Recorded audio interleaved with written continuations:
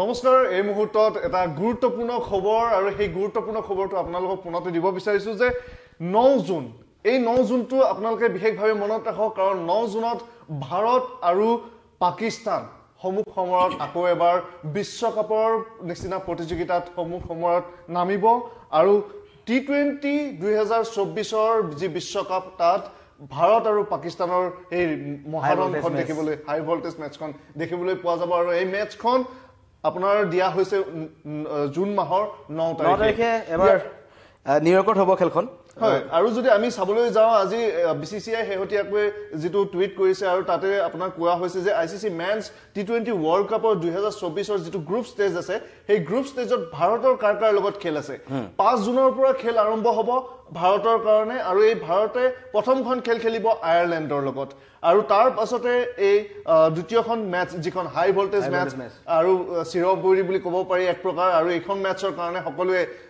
ব্যাপক মানে উৎসাহ আৰু আশাৰে অপেক্ষা কৰি থাকে বিশ্ব ক্ৰিকেট প্ৰেমীৰ কাৰণে এখন সবতছে এখন হাই ভল্টেজ মেচ হয় বিভিন্ন ধৰণৰ হোষ্টাৰ ৰেকৰ্ড হৈ যায় কাৰণ ইমানখিনি মানুহে একেলগে চাই ৰিচ হয় পিপল আৰু 5 তাৰিখৰ পৰা জাৰ্নি আৰম্ভ হ'ব নিউয়ৰ্ক এবাৰ যেহেতু US আৰু কানাডাই পাতি আছে হোষ্ট কাণ্ট্ৰি USA হয় আমেৰিকা যুক্তৰাষ্ট্ৰত কাৰণ ক্ৰিকেটৰ জনপ্ৰিয়তা 5-6 বছৰৰ ভিতৰত বহুত বেছি বৃদ্ধি পাইছে গতিকেলৈ এবাৰ USও আহিছে গতিকেলৈ কানাডা টিমটো থাকিব আৰু ইতিমধ্যে গুণই কৈছে 5 তাৰিখে যাত্ৰা আৰম্ভ কৰিব টিম ইণ্ডিয়া আয়াৰলেণ্ডৰ বিৰুদ্ধে খেল নিউয়ৰ্কত আছে পাকিস্তানৰ লগত 9 তাৰিখে এখন অতি গুৰুত্বপূৰ্ণ খেল হ'ব আৰু যদি চাবলৈ যাওঁ গুণ গোটেই গ্ৰুপ ষ্টেজটোত ইণ্ডিয়াৰ সন্মুখত শক্তিশালী টিম হিচাপে কেৱল পাকিস্তান আছে গ্ৰুপ ষ্টেজত কাৰণ তাৰ পিছৰ খেলখন 12 তাৰিখে আছে ইউএছৰ লগত আছে যিয়ে এবাৰ পাতিছে ইউএছৰ লগত আৰু ইণ্ডিয়াৰ কানাডাৰ লগত খেলিব 15 তাৰিখে গতিকে ফ্লৰিডাত হ'ব এখন গতিকে গোটেই কিটা টিমৰ ভিতৰত যদি চাবলৈ যাওঁ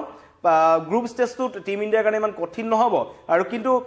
কঠিন নহলেও আটাইতকৈ গুৰুত্বপূৰ্ণ খেলখন কিন্তু 9 তাৰিখে আছে বাকি লাগিলে ওয়াৰ্ল্ড কাপে জিকক কিন্তু টিম পাকিস্তানৰ লগত টিম ইণ্ডিয়া পৰাজিত হ'ব নাই যেটো আমাৰ বা পাকিস্তানৰ হক বা আমাৰ মানসিকতা একে হয় গতিকে এইটো সকলোৱে চাব গুণ নিশ্চয়কৈ কিন্তু পাকিস্তানৰ লগৰ খেলখনৰ লগতে বাকিসমূহ খেলো গুৰুত্বপূৰ্ণ হ'ব কাৰণ যেটো নেকি এটো এটা কেম্পেইন হয় আৰু বহুকেইখন মেচ খেলিব লাগিব ভাৰতৰ দলটোৱে লগতে এই যে আৰম্ভণি কৰিব 5 জুনৰ পৰা ভাৰতৰ দলটোৱে এবাৰ শেষ কৰক 29 জুনত যিখন ফাইনেল হ'ব জুনৰ 29 তাৰিখে আৰু আশা কৰিম এবাৰ যাতে ট্ৰফিটো ভাৰতে আনিব পাৰে কিন্তু সহজ নহব এই সৰু ফৰমেটটোত বহু এনেকুৱা সৰু টিমে আপসেট কৰা দেখিবলৈ পোৱা যায় আয়াৰলেণ্ড টিমটো এবাৰ যি কৰিলে তো আয়াৰলেণ্ড এনেকুৱা এটা টিম যি T20 ত আপুনি তেখেতলোকক উলাই কৰিব যিমানে অভাৰ কম হৈ যায় হিমানে সৰু টিম এটাও হিমানে ঘাতক হৈ পৰে আৰু আজিকালি তাৰিখত এই আয়াৰলেণ্ড হৈ গ'ল কানাডা হৈ গ'ল এই টিমবোৰৰ যিসকল প্লেয়াৰ আছে তেওঁলোকে বিভিন্ন ধৰণৰ ইউৰোপ কাণ্ট্ৰিত বা বিগ বাছ লিগে হওক এনেকুৱা লিগবোৰত তেওঁলোকে খেলে ইনফেক্ট IPLতো বহু কেইজন বাহিৰৰ প্লেয়াৰ এনেকুৱা ধৰণৰ সৰু টিমৰ প্লেয়াৰ খেলি আছে নেপাল এবাৰ আহিছে ওমান আহিছে গতিকে ধৰিব নোৱাৰি কোনটো টিম কেনেকৈ আহিব গতিকে কিন্তু টিম ইণ্ডিয়া সদায় হট ফেভাৰিট হৈ থাকিব এই গ্ৰুপটোত যিটো গ্ৰুপটো এতিয়া আছে কিন্তু তথাপিও সন্মুখত প্ৰত্যাহ্বান কিন্তু থাকিবই থাকিব নিশ্চয় এবাৰ আমি দৰ্শকক গোটেইকেইটা গ্ৰুপৰ কোন আছে সেইটো কৈ দিছো যে গ্ৰুপ A ত আছে ইণ্ডিয়া পাকিস্তান আয়াৰলেণ্ড কানাডা আৰু USA গ্ৰুপ B ত আছে England Australia Namibia Scotland Oman ইয়াতে গ্ৰুপ B ত যদি চাবলৈ যায় ইংলেণ্ড আৰু অষ্ট্ৰেলিয়া ডাঙৰ দুটা দল কিন্তু নামিবিয়া আৰু স্কটলেণ্ডো কিন্তু কম নহয় খেল দেখুৱাইছে গ্ৰুপ C ত আছে New Zealand west Indies Afghanistan Uganda Papua new Guinea গতিকে এই গোটেইখিনি যদি চাবলৈ যায় লগতে আৰু এটা গ্ৰুপ আছে গ্ৰুপ ডি যত আপোনাৰ সাউথ আফ্ৰিকা শ্ৰীলংকা বাংলাদেশ নেদাৰল্যান্ড নেপাল মই ভাবো যে গ্ৰুপ ডি টো অকমান মানে ডেট অফ গ্ৰুপ বুলি ক'ব পাৰি যত আপোনাৰ সাউথ আফ্ৰিকা শ্ৰীলংকা বাংলাদেশ তিনিখনকৈ ডাঙৰ মানে নেদাৰল্যান্ডো আছে হয় নেদাৰল্যান্ড হট ফেভাৰিট আছে আৰু নেপাল লগতে আছে গতিকে এখন মানে 55 মানে 55খন খেল অনুষ্ঠিত হ'ব এটা ডাঙৰ টুৰ্নামেন্ট হ'ব আৰু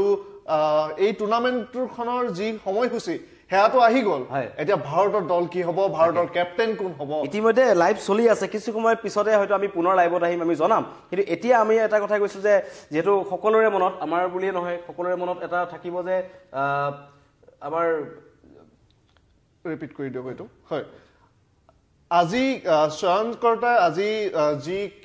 টিম ইণ্ডিয়া স্কোৱাড আছে আফগানিস্তানৰ লগত যিখন খেল হ'বলৈ গৈ আছে 11 জানুৱাৰীৰ পৰা তাৰ কাৰণে আজি ইতিমধ্যে বৈঠক চলি আছে কেইবালানো বৈঠক হ'ব আৰু লগতে সমালোচনা কৰা গোটেইখিনি আলোচনা কৰা হ'ব আৰু কোন হ'ব কেপ্টেইন এই মুহূৰ্তত এটা ডাঙৰ এটা প্ৰশ্ন আৰু তাৰ লগতে ৰোহিত শৰ্মা বিৰাট কোহলিৰ ভৱিষ্যত কি হ'ব এতিয়া কেইবাটাও প্ৰশ্ন আছে মই এটা এটাকৈ আপোনাক প্ৰশ্ন কৰিব বিচাৰিছো যে ভাৰতৰ এতিয়া কেপ্টেইন যোৱা কেইবাটাও দিনত যদি চাবলৈ যোৱা হয় 13টাকৈ মানে আমাৰ T20 যি গেম আছে বা খেল আছে তাতে 13টাকৈ কেপ্টেইনক এতিয়ালৈকে মানে চান্স দিয়া হৈছে ভাৰতৰ ফালৰ পৰা ট্ৰাই কৰা হৈছে এই 13 জনৰ কেপ্টেইনৰ হেহতিয়া যিজন কেপ্টেইন আছিল হে আছিল সূৰ্য কুমাৰ যাদৱ তাৰ আগতে আছিল হাৰ্দিক পাণ্ডিয়া আৰু তাৰ আগতে বহু কেইজন ঋতুৰাজ গায়কোৱাডে এছিয়ান গেমছত গৈ পেলাই কেপ্টেইনচি কৰিছে গতিকে এতিয়া যেহেতু নেকি আপোনাৰ সূৰ্য কুমাৰ যাদৱ আপোনাৰ আঘাতপ্ৰাপ্ত তেখেতে আঁঠুত দুখ পাইছে যাৰ কাৰণে তেখেত এতিয়া ৰুলড আউট হৈ আছে এমাহ পৰ্যন্ত তেখেতে খেলিব নোৱাৰিব হাৰ্দিক পাণ্ডিয়া হেওতিয়াকৈ তেখেতে এটা ভিডিঅ' ৰিলিজ কৰিছে ছ'চিয়েল মিডিয়াত তেখেতে ট্ৰেইনিং কৰি আছে হয়তো তেখেতে মুম্বাই ইণ্ডিয়ানছৰ যি IPLৰ নিৰ্ধাৰিত সময়সীমা আছে তাত তেখেতে চাগে ভুমুকি মাৰিব অৰ্থাৎ IPLৰ পৰা তেখেতে যাত্ৰা ষ্টাৰ্ট কৰিব কামবেক কৰাৰ লগতে ৰোহিত শৰ্মা এতিয়া ৰোহিত শৰ্মা যদি চাবলৈ যায় লাষ্ট মেচখন যেতিয়া খেলিছিলে হেয়া 2022ত খেলিছিলে আৰু লিগ মেচত খেলিছিলে ইংলেণ্ডৰ বিৰুদ্ধে খেলিছিলে তাৰ পিছত আৰু কোনো ধৰণৰ 2023ত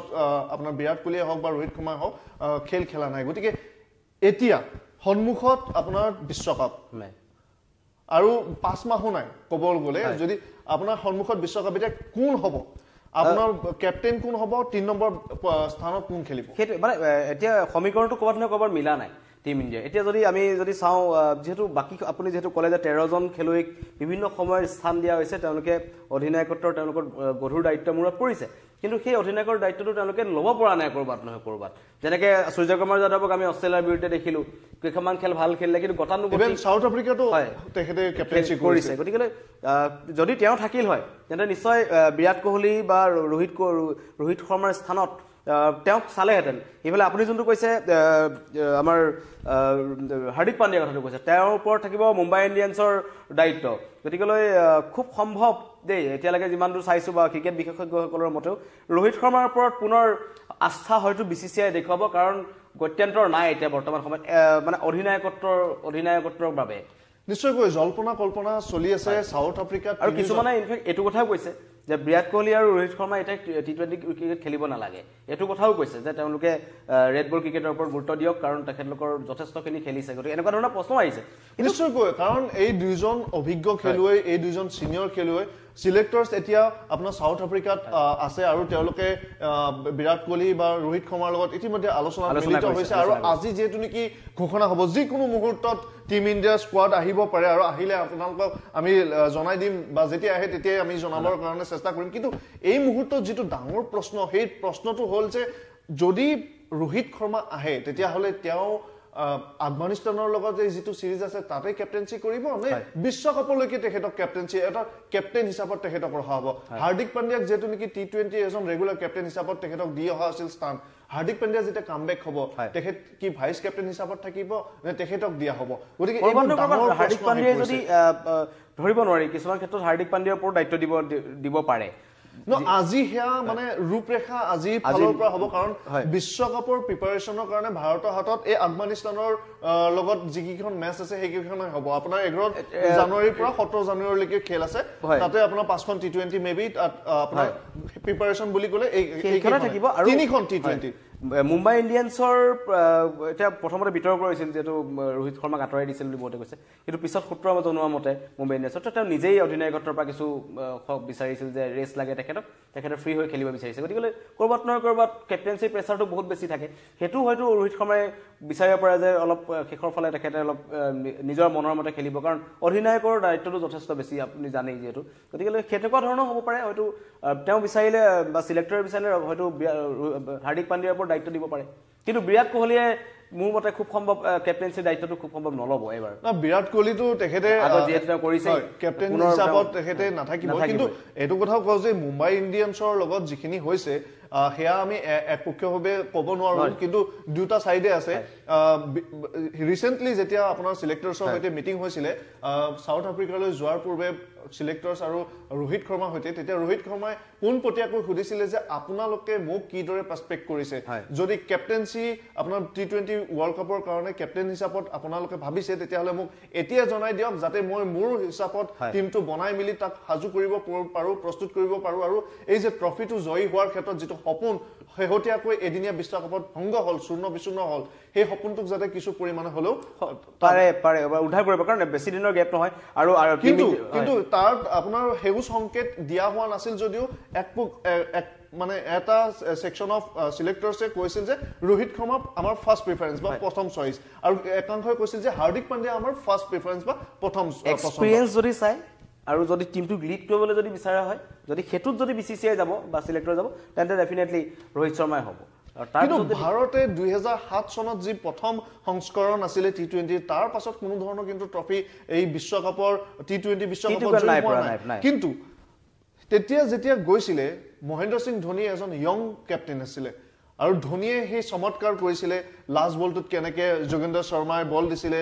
মিসবা আপোনাৰ স্কোপ কৰিব গৈছিলে আৰু শ্ৰীশান্তে ক্যাচ কৰিছিলে সেই দৃশ্য আমাৰ জলজৰ পটপট এতিয়াও কিন্তু সেই টিমটোত হাৰ্দিক পাণ্ডিয়াক আমি এজ এ ইয়ং ক্যাপ্টেন হিচাপত কিয় ভাবিব পৰা নাই ৰোহিত শৰ্মাৰ প্ৰাধান্য আমি দিব লাগিব এক্সপেৰিয়েন্স আছে তেখেতে এজন স্কিলড ক্যাপ্টেন হয় প্ৰেছাৰ হ্যান্ডেল কৰিব জানে আৰু বিশ্বকাপত 10 খনকৈ মেচ এদিনীয়া বিশ্বকাপত 10 খনকৈ মেচ জয়ী হৈ তেখেতে দেখুৱাইছে যে তেখেতে কেনেকুৱা ধৰণৰ লেভেলৰ ক্যাপ্টেন হয় কিন্তু হাৰ্দিক পাণ্ডিয়া হেহতিয়াকৈ যেটো ৰেকৰ্ড বা যিখিনি আপোনাৰ ক্যাপ্টেনসি কৰিছে আমি এটো নুই কৰিব নোৱাৰো যে হাৰ্দিক পাণ্ডিয়া এজন বেয়া খেলুৱৈ বা বেয়া খেলুৱৈ নহয় বেয়া খেলুৱৈটো হ'বই নোৱাৰে তেওঁ এজন অলৰাউন্ডাৰ যাৰ ব্যাকআপ বৰ্তমান ভাৰতৰ হাতত নাই কিন্তু কথাটো হৈছে কি কনফিউজ হৈ আছে তাতে সব যেটো মহেন্দ্ৰ সিং ধোনী নেতৃত্বত যেটো তেওঁৰ ওপৰত যেটো আস্থা আছিল বিসিসিআই কৰবাত নহয় কৰবাত হয়তো হাৰ্দিক পাণ্ডিয়াৰ ক্ষেত্ৰত সেইটো নাই বা হ'বও পাৰে কিন্তু কথাটো হৈছে কি যেটো টিম 2007 চনত জিকিলে সেই টিমটো কেবাজনো কিন্তু অভিজ্ঞ খেলুৱৈ আছিল বীৰেন্দ্ৰ সহৱাগে খেলি আছিল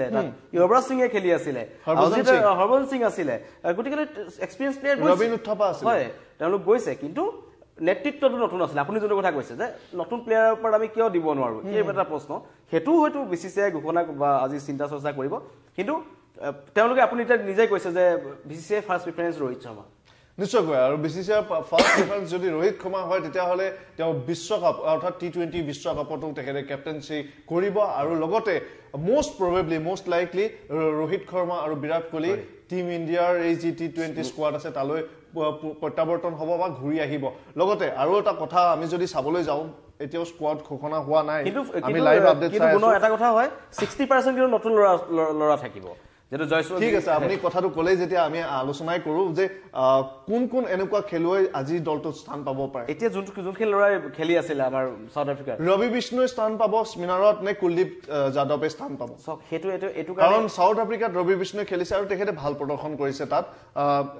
এনেকুৱা এটা প্ৰেছাৰ সিচুৱেচনতো তেখেতে উইকেট লৈ দেখুৱাইছে আৰু যেতিয়া কুলদীপ যাদৱ আপোনাৰ ওডিআইত আহিছে তেখেতেও ভাল প্ৰদৰ্শন কৰি দেখুৱাইছে এবাৰ যিকোনো টিমে বিকল্প নিব লাগিব কাৰণ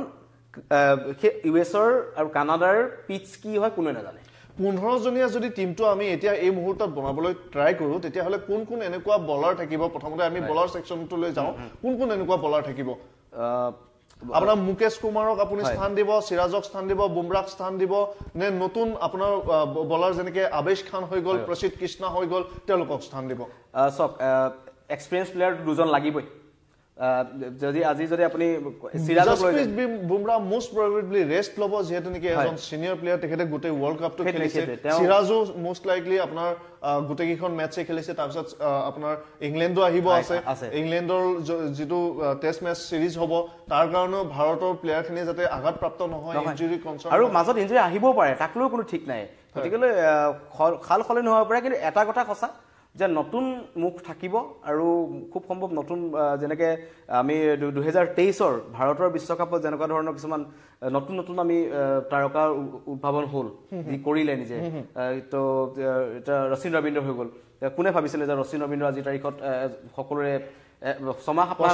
হবাই নাছিল গতিকে আহিব নতুন প্লেয়াৰ আহিব কিন্তু এটা কথা প্ৰত্যাহ্বান থাকিব কাৰণ আমেৰিকা কানাডাৰ পিচ কি হ'ব আপুনি বাউন্সি পিচে হ'ব নে তাতে আপুনি স্পিন পিচ তেওঁলোকে তৈয়াৰ কৰিব গতিকে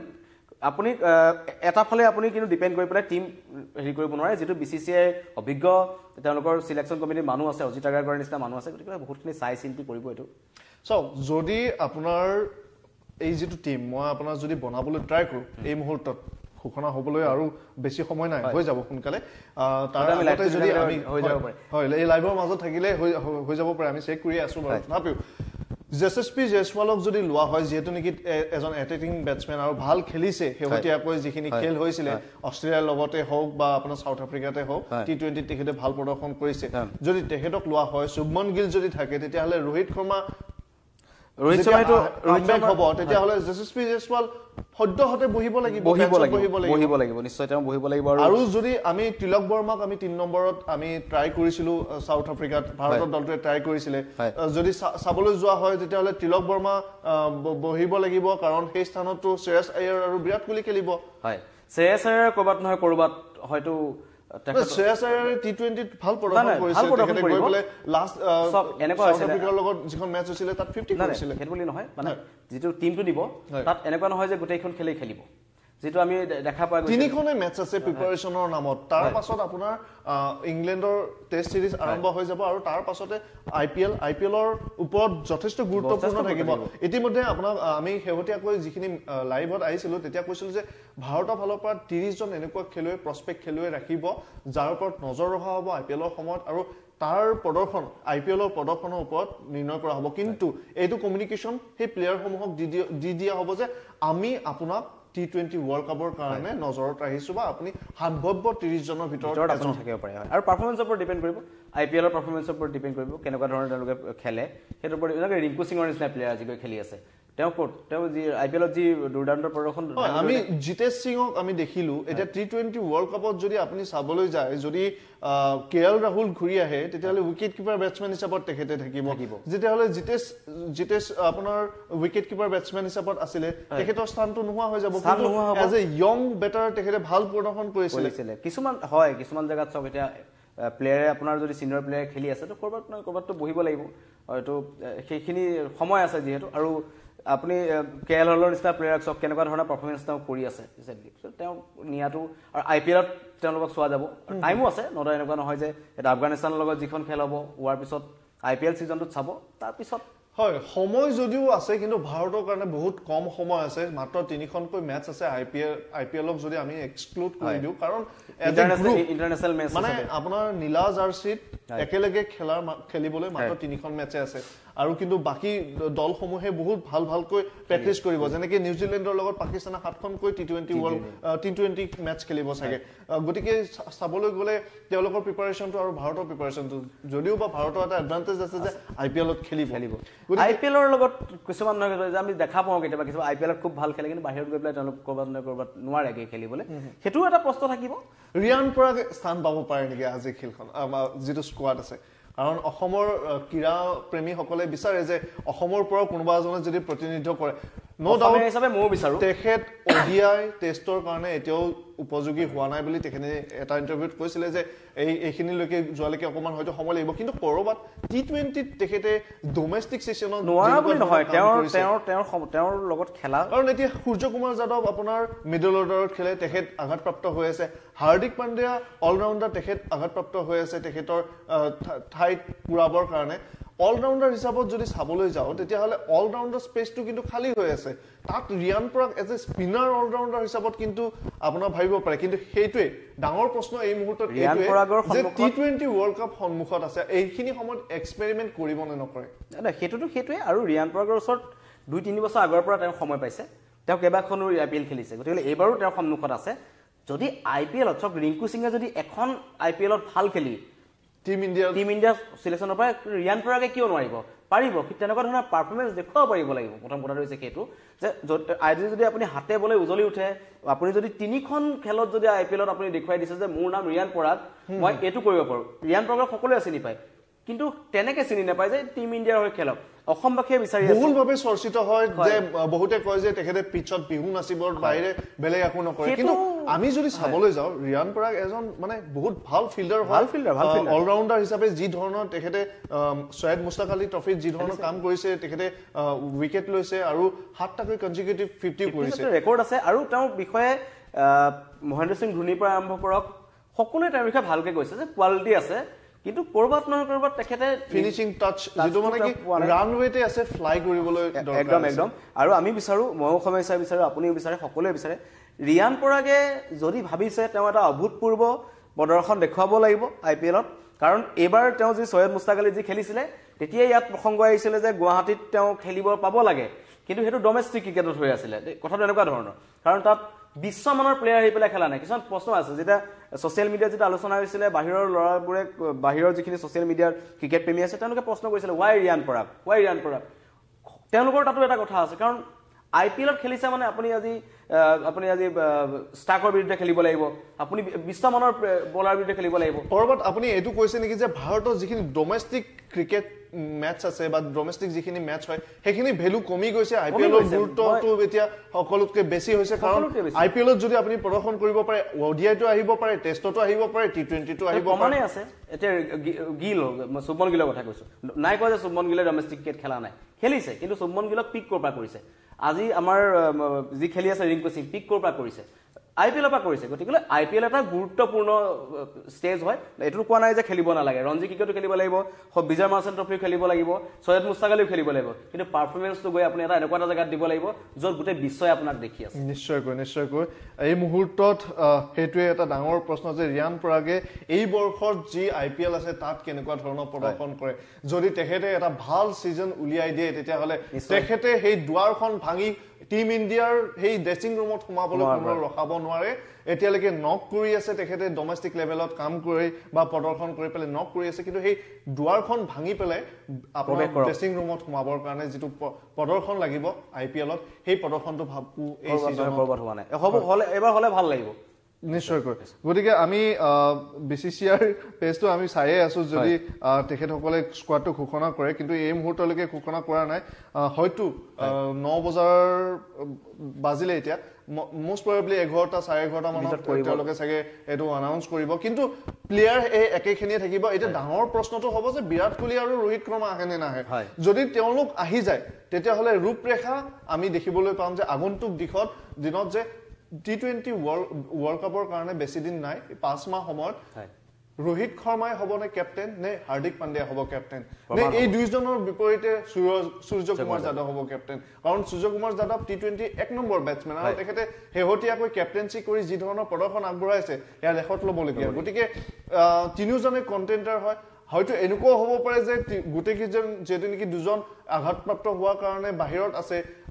ৰোহিত শৰ্মা যদি ৰেষ্ট বিচাৰে তেতিয়ালে শুভমন গিলো হৈ যাব পাৰে এই শৃংখলাটোৰ ক্যাপ্টেন গতিকে সম্ভাৱনা বহুতখিনি আছে সকলো জল্পনা কল্পনা অন্ত পৰিব যেতিয়া বিসিসিআই টেষ্ট মানে ঘোষণা কৰিব টিমটো আপোনালোকৰ জনাওক আপোনালোকৰ মতে টিমটো কেনেকুৱা হ'ব লাগে কোনে